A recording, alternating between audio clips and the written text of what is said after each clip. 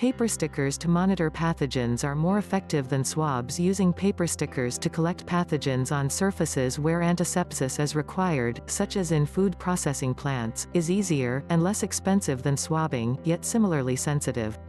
The research is published in Applied and Environmental Microbiology, a journal of the American Society for Microbiology.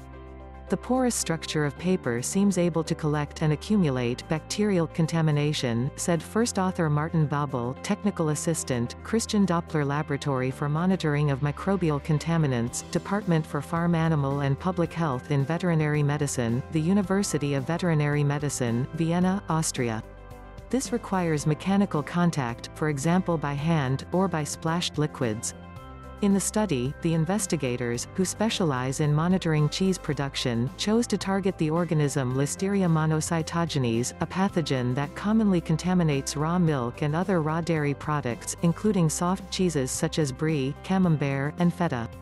They used qPCR, a method of quantifying DNA samples to determine the numbers of these bacteria, as well as of Escherichia coli.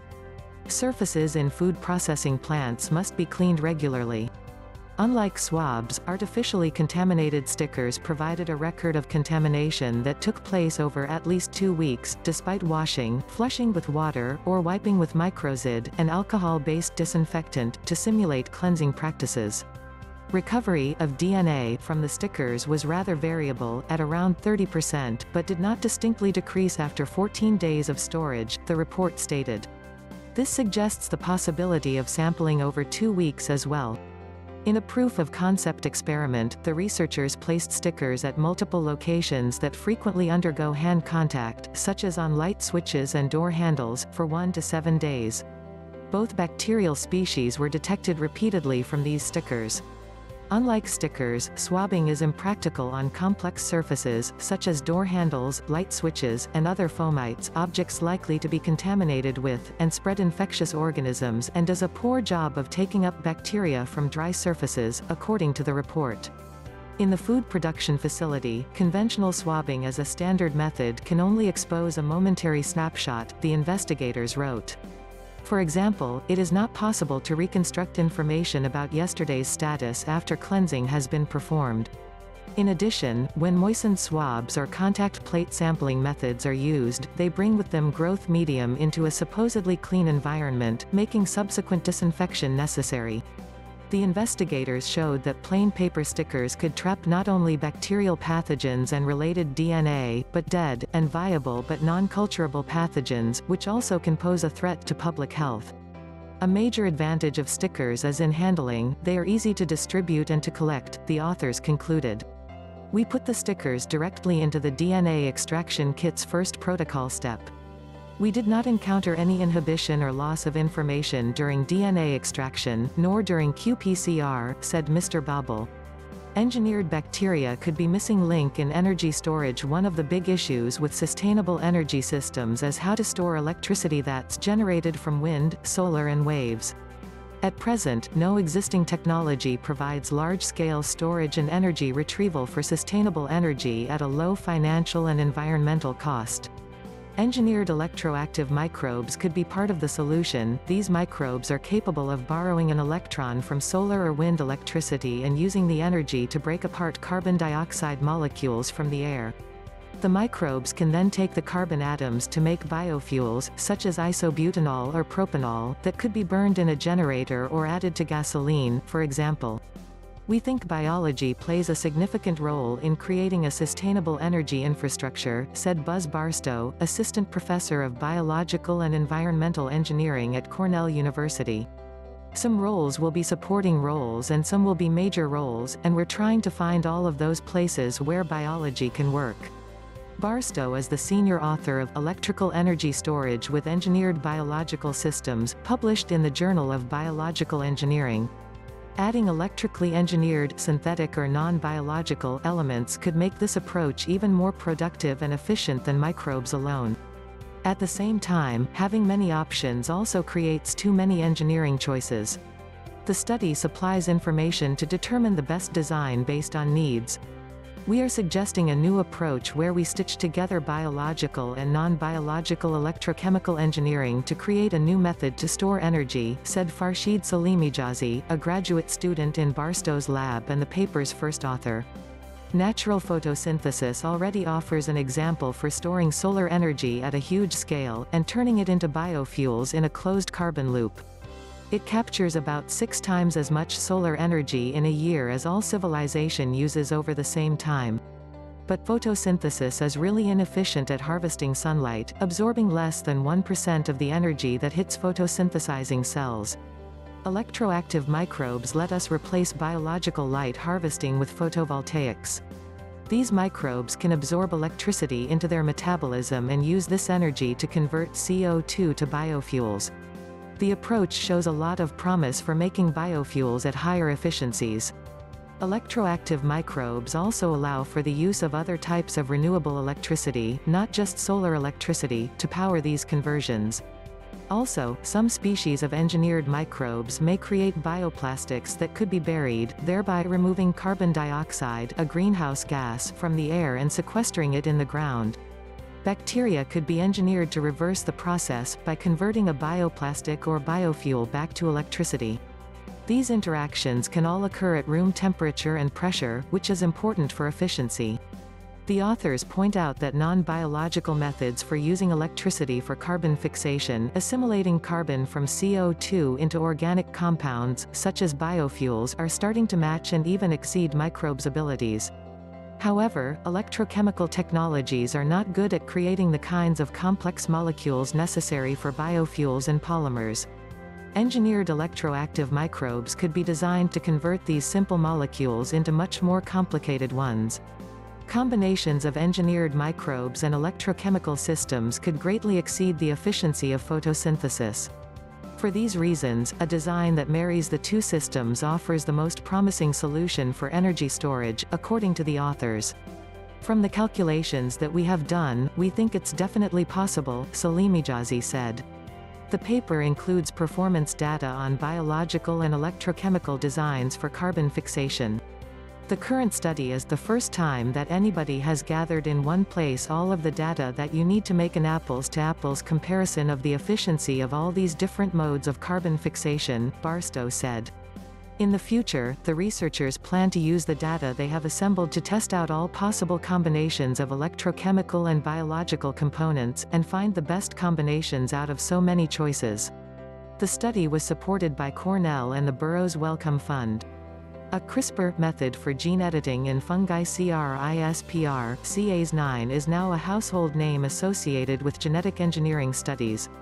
Through cutting-edge research described in their paper published in Scientific Reports, a team of researchers from Tokyo University of Science, Meiji University, and Tokyo University of Agriculture and Technology, led by Dr. Takayuki Arizo and Professor Shigeru Kawada, has recently established a series of novel strategies to increase the efficiency of targeted gene disruption and new gene introduction, using the CRISPR, Cas9 system in the rice blast fungus Pyracularia magniporth oryzae.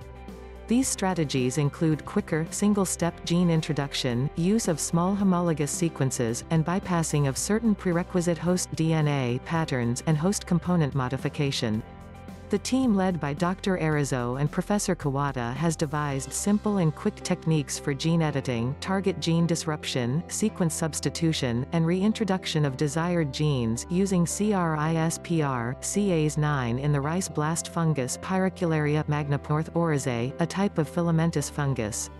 Spurred on by encouraging results, the researchers surmise plants and their pathogens are still co-evolving in nature. Exploiting the mutation mechanisms of model pathogenic fungi as a genome editing technique might lead to the development of further novel techniques in genetic engineering. The working component of the CRISPR, Cas9 system binds to the target gene region, DNA, and causes a site-specific double-stranded break, DSB, in the DNA. Effective binding of this component requires a certain motif or pattern called the protospacer adjacent motif (PAM), which follows downstream of the target gene region. Most genome editing techniques require DSBs induced at the target site, which trigger DNA repair pathways in the host. Homologous recombination (HR) is a mechanism for repair of DSBs, and it is useful because it adds complementary sequences. However, the underlying methodology is laborious, and its efficiency conventionally depends on external factors such as the host properties as well as PAMs. HR can be divided into two pathways: non-crossover, gene conversion, and crossover type. Crossover type repairs are known to occur in cells that undergo meiosis. However, the understanding of their role in cells that undergo mitosis is limited, and such information on filamentous fungi is virtually unavailable. It is this gap in knowledge that the researchers were looking to address. In their study, the researchers first created a vector gene delivery system based on CRISPR Cas9 to confirm crossover type HR in the recipient gene region in the rice blast fungus. Then, to check gene targeting or sequence substitution, they created a mutant vector optimized for single crossover type HR for targeted disruption of the host gene that encodes cytolone dehydratase (SDH), a protein involved in melanin formation. This vector was introduced into the vector containing the gene for hygromycin B phosphotransferase (HPH), which confers resistance to the antibiotic hygromycin B. The researchers speculated that the single crossover type HR would insert the entire vector along with HPH into the target site. The mutants with disrupted SDH gene would be identified as white colonies owing to loss of melanin on a medium containing hygromycin B. The researchers found that the number of hygromycin B resistant white colonies dramatically increased by using the CRISPR Cas9 vector, which means that the CRISPR Cas9 system is effective in inducing single crossover type HR.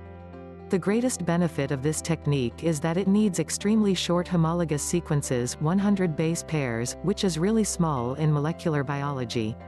The researchers also used a similar strategy to check whether gene introduction, or knock-in, is possible via single crossover type HR using a CRISPR Cas9 vector.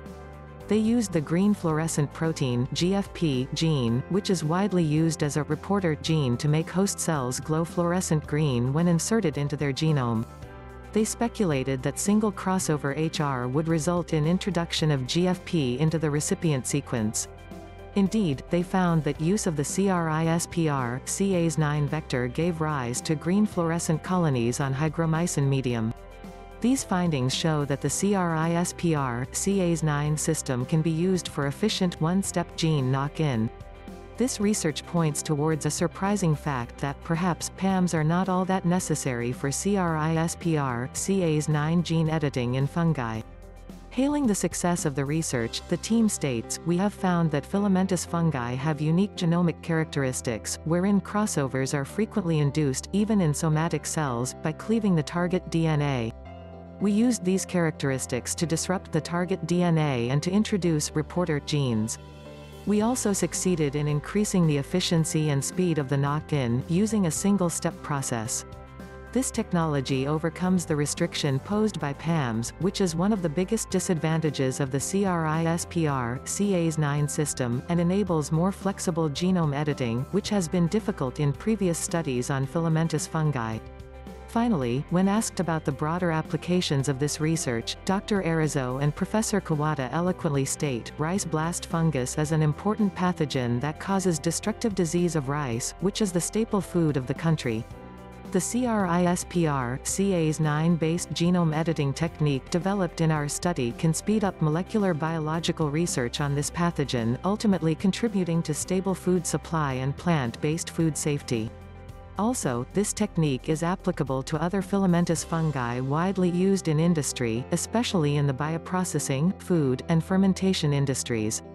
Interactive quantum chemistry in virtual reality. Scientists from the University of Bristol's Intangible Realities Laboratory (IRL) and ETH Zurich have used virtual reality and artificial intelligence algorithms to learn the details of chemical change. In a cover article published today in the Journal of Physical Chemistry, researchers across the University of Bristol and ETH Zurich describe how advanced interaction and visualization frameworks using virtual reality (VR) enable humans to train machine learning algorithms and accelerate scientific discovery. The team described their work designing a state-of-the-art open-source VR software framework which can carry out on the fly quantum mechanics calculations. It allows research scientists to explore sophisticated physics models of complex molecular rearrangements which involve the making and breaking of chemical bonds, the first time that virtual reality has been used to enable such a thing. The team used their interactive VR system to teach quantum chemistry to neural networks. Lead author Silvia Amabilino, who works between the IRL and Bristol's Center for Computational Chemistry, said generating datasets to teach quantum chemistry to machines is a long-standing challenge. Our results suggest that human intuition, combined with VR, can generate high-quality training data, and thus improve machine learning models. Co-author, Dr. Lars Bradholm, who works between the IRL, the Center for Computational Chemistry, and the School of Mathematics added, for most scientific computational workflows, the bottleneck is processing power. But machine learning has created a scenario where the new bottleneck is the ability to quickly generate high-quality data. Royal Society Research Fellow Dr. David Glowacki, who heads up the IRL across Bristol's Department of Computer Science and School of Chemistry, said, immersive tools like VR provide an efficient means for humans to express high-level scientific and design insight. As far as we know, this work represents the first time that a VR framework has been used to generate data for training a neural network. The rise of machine learning and automation across science and society has led to important questions as to the sort of scientific future we should be consciously working to design over the next few decades. Narratives of our emerging future often cast automation as the ultimate end, and it is sometimes unclear where the human fits in. Professor Marcus Reiher from ETH added, this work shows that advanced visualization and interaction frameworks like VR and AR enable humans to complement automated machine learning approaches and accelerate scientific discovery. The paper offers an interesting vision for how science may evolve in the near future, where humans focus their efforts on how to effectively train machines.